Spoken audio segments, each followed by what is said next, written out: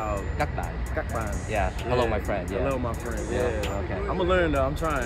My mom is trying to teach me. Yo, we're here with my boy Spence. He just finished his set. How's it feel, man, to be here at the Head in the Clouds and just got off stage? Feels really good. Feels good, yeah, to be performing, and it's all love in the crowd. So, all right. So, where does the name Shot to Spence come from? Name Shot to Spence comes from back when I was in school, like 9th grade. All my friends would call me Shata because I grew up around a lot of Caribbeans, and that's a term in Patois, Jamaican Caribbean language. Gotcha. And basically, that was my name back in high school, and it also stands for soaring high over the turbulence, always. Strong-hearted Oriental, triumphing through adversity. Soldier helping others triumph through adversity. Spreading harmonious understanding through the Almighty. So it's a lot of acronyms for it, and there's a lot of meaning. That's my name, yeah, but my name is Spence Lee. That's actually where I was gonna transition to, because I'm seeing YouTube, all your social media is transitioning to Spence Lee. So what inspired you to kind of lean into that now with Spence Lee? It's just time to, Shot to Spence. A lot of people know me just like as just a rapper, and it's time to expand the brand. Like, my music is gonna get bigger. I'm gonna get bigger as an artist and as a creative. I'm getting into all the different things, and it's just like Bruce Lee. I'm just gonna use my real name. Yeah. What's the first thing you do when you wake up every morning? Pray. Yeah. God's a big deal for you. Yes. I pray every single day when I wake up. And I pray throughout. My whole life is a prayer. You know what I mean? Yeah. Like, my mom, she kind of like instilled that in me. Like, always pray. Like, before you complain to anyone or before you talk to anyone, talk to God first. So that's just been in my DNA since I was a little kid. So that's a big part of it. Like, every day I'm talking to God. Everything I do. And you show a lot of appreciation to your mom, especially when you tell people about the story, her journey from Vietnam to here. So why is that so important to you to share her journey and her story to your fans? Man, because the media and movies and these directors who are not our people, they're not going to tell the real stories of what we come from. Right. We come from greatness. We come from royalty. We come from ancient culture, beautiful culture. Absolutely. And we also come from a lot of tough situations. Very tough situations. Right? And especially Vietnam, like, that was a civil war first. Then you have all the world powers getting involved because of the political resources, all of that stuff, And people need to understand that too. We've been through some shit. Like, that's why I say that song. Like, think that you're tough. You ain't been to Vietnam. You know what I mean? Like, I'm grateful to be in America. I'm grateful to have the life I had, because I know my mom had to go through the worst shit. You know what I'm saying? So I always lean back on that. Like, my mom triumphed through the toughest situation, right? Like, she got separated from her family for 20 years, or 30 years. Got separated from her family for 20 years, and like didn't contact her parents and her family for over almost 30 years, because they thought she was dead, because they got separated during the war, and but she survived. She raised my brother, my sister on her own, you know what I'm saying, with the help of her family, friends, all that stuff, like community, and like, it's just a strong story, and it's very inspiring to me, because that's like the strongest person I know. Right? And Vietnam is just a beautiful country. It's paradise. Everybody wants to go vacation here, but they don't know the history. So I always lean back on that, because, like, man, anything I go through in life, and anything I go through with my era, it's not ever gonna compare to the struggle that the Vietnamese people who came from the war, the refugees, had to go through, and that's like it's ingrained in me, that toughness, the grit, the adversity, the faith.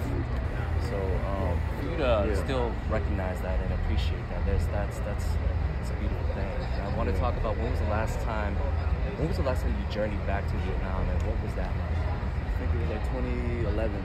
2011. Yeah. Okay. 2011. Very first time. No, that was like my fourth time. Fifth time. Okay. I've been there a lot. I've been there more than any other country. So what does it mean for you when you go back? I love it. You know what I mean? Seeing my family, seeing my cousins, my grandma and grandpa, they just passed away, so rest in peace to them. You know, like my grandfather, he was like, my grandfather, he owned, like, he had the family, they had like a school in Vietnam, and then when the communists came, they took everything. They took the school, they took the church, everything, and like, but he survived. He had 8 kids. You know what I mean? A lot of folks back then, yeah. They got a lot of kids. A lot of kids, 8 kids. I got 8 aunties and uncles, like, and it's like, it brings you down to earth. Like, I love going to the beach, of course, out there, and, you know, being amongst the people, going to Saigon and doing all the fun stuff, right? Driving on the motorbikes. On the motorbikes, like, yeah. Seeing my cousins slapping geckos off the wall. You know what I mean?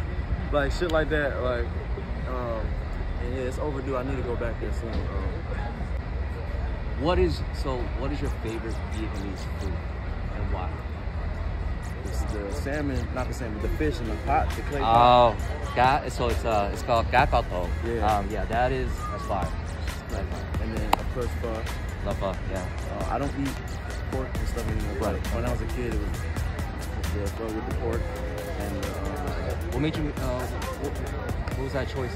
What was like to make that choice to not eat pork? I don't eat meat. You don't really. I mean, I eat fish occasionally, but I just all the way cleaned up my diet. I'm heavy into running and working out, and like I just feel better. You know what I'm saying?